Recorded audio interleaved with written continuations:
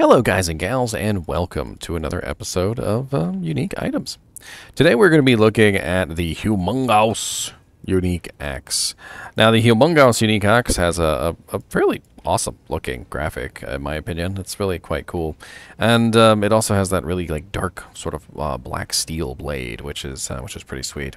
It is also home to one of the very few items in the game that actually increase requirements on an item instead of decreasing them, which is quite funny. It is a level 29 axe, and it needs to be judged based on those characteristics. And as we go over it, we'll talk about that. So we have a 56 to 124 damage on this particular axe, which is not like absolutely awful for level 29. We have a 84 strength requirement, which is higher than the strength requirement on the giant axe, which is only I think it's like 70, due to that 20% increase to requirements.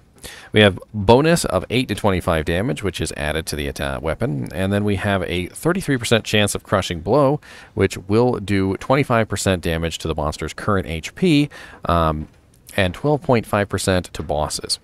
The plus 30 strength on this is kind of almost like mocking, since it is also requiring you to have more strength to put it on. But that strength can actually come in handy to actually utilize armor, which would be nice. Around this particular level, you might be looking at an ancient armor or something along those lines, which does have about a 100 strength requirement. So if you had 84 strength plus this particular weapon, you could probably utilize that. Now, this particular weapon does seem to be targeted mainly around people who are just leaving normal difficulty and entering into Nightmare. And it can be upgraded if you would like, but I'm not sure you want to. Now, we also have the ethereal version of this, which is 80 to 172, and has the 10 less strength requirement of 74 with the same level requirement of 29. This particular weapon does have a variance on the enhanced damage, which I'm not sure if I said, of 80 to 120%, so you will find these a little bit less damage than what mine is stated. And the top end of the adds damage varies as well, so it's very odd. The bottom end of 8 does not vary, but the top end of 25 does vary from 15 to 25. So quite a bit of variance in the actual damage of this weapon. You're going to find it in some odd amounts. We're looking at anywhere from, I want to say, 47 to about 56, if I'm just running the numbers in my head. So about 47 to 56 on the bottom end, and we're talking about like 96 to 124 on the top end, is what the variance is going to be. And I believe the ethereal version is going to function pretty similarly, just not quite. Now, we can upgrade this by using some runes. It is a normal difficulty item, so the runes to upgrade the normal difficulty version are actually pretty easy to come by. The Ral and the Soul and a Perfect Emerald.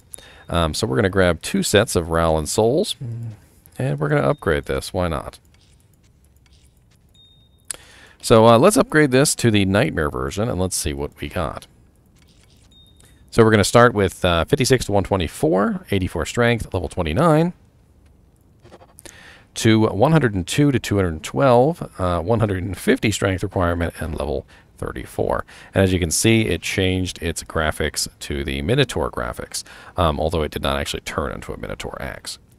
Now, the damage upgrade on that wasn't too great, but the strength requirement upgrade was rather huge to 150. That's pretty high for a level 34 item, and there's a very good chance you're not going to be able to wield that. Now let's take a look at the ethereal version, which is going to go from 80 to 172, 74 strength, level 29, to 148 to 304, 140 strength requirement, and 34 level. Not really sure that was a great upgrade. I feel like that strength requirement is just absolutely massive, and there's a very good chance you're not going to be able to actually wield it. Let's upgrade it one more time, though, because that's what I love to do on these videos. So we're going to need a lum, pull. We're going to need 2 sets of lums and pulls, and it looks like I am running low on lums and pulls. Look at me running low on lums and pulls. Oh, wait, there's a lum. Do I have a lum? Do I have a pull? Do I have a pole? A pole? Oh, there's a pole. All right, we've got just enough for one more upgrade. I'll have to go restock after this. So let's take the non-ethereal version and throw it in here. It's going to go from 102, 212 to 150 strength, third level 34, to 140 to 297, 66 dexterity, 196 strength, and level 78. That is a pretty high upgrade in the strength requirement. 196 is a lot. You probably would not be able to use this on any character that is not like a barbarian or a paladin running really high strength. And the damage did not go up enough that I feel like that was really worth it. It did turn back into the original graphic, though, which is interesting.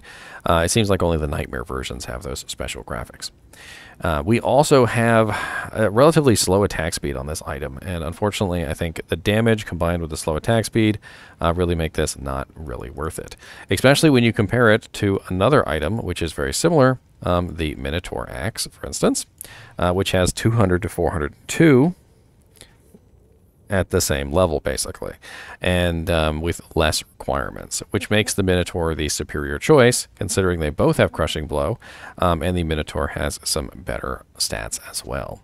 But let's take a look at the ethereal version, and we'll compare the ethereal versions, ethereal version Minotaur versus the real Minotaur, right? So, so we'll upgrade this one. And we've got 148 to 304, 140 strength requirement, and level 34. To now 206 to 434, 56 dexterity, 186 strength, and level 78. Unfortunately, it really pales in comparison to the Minotaur in the same category. They're both slow weapons. They both have ethereal versions here. They both have Crushing Blow, but I feel like the Minotaur Axe is winning in just about every single category that it can possibly win in over the Humongous, including the stats that are required to wield it. So if you were to think about upgrading this to the 3rd tier, I would probably not. Bink. If you're looking to find the Humongous Axe for whatever reason, I suppose you could try and see if you could locate it. Let's go over to Silos Pen and we'll play around with that, shall we? So I like to bring up the Silos Pen calculator. I'm trying to actually incorporate this into the videos, and we'll go over here and we'll take a look together. So here is the Silos Pen calculator, and we're going to look up the Humongous Axe in case you want to find this particular item. And there it is right there. Boop. And I passed right by it like a poopy head. All right, so we're going to look in all difficulty settings, and we're going to pretend we have about 150% magic find, and we're going to hit find. And then we're going to sort by probability. And it looks like to me, in normal difficulty, pretty much all of Act 5 in normal difficulty has a pretty high chance, as well as you can see here, early level in Nightmare difficulty. Jail is Act 1, Inner Cloisters Act 1, Tower Cellar, yeah, those are all Act 1. So it looks like Act 5 and Act 1, Act 5 normal and Act 1 Nightmare difficulty. Let's take a look at the bosses real quick. So it looks like Diablo as a quest has the highest percent chance at 1 in 175 in normal difficulty.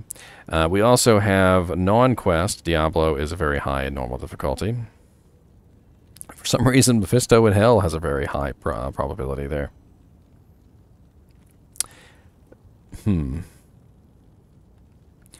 feel like if you were specifically going to use this item, you would probably want to use it in normal difficulty. So let's look at normal. So Baal, Diablo, Neolithak, and the Defilers in normal difficulty all have a pretty good chance of dropping this item. And let's take a look at Super Uniques. So the Cow King in Nightmare, the Cow King in Hell. Neolithak in normal has a pretty good chance. So when you go kill Neolithak, that's actually not bad. But it looks like Nightmare Cows is one of the best places to farm for this, because Cow King has a 1 in 674 chance there. And he's relatively easy to get to and to kill. But as you can see, just about all of the super uniques, Rockanishu, Treehead Woodfish, Radamant, Summoner, Corpse Fire, Cold Crow, Bishibosh, Bonebreaker, all these guys have a pretty good chance, and each one of them in various difficulties. As you can see, even Pindle Skin in normal difficulty has a chance to drop this at 1 in 3,232.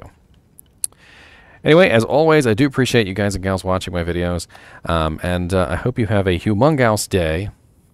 And as always, keep watching.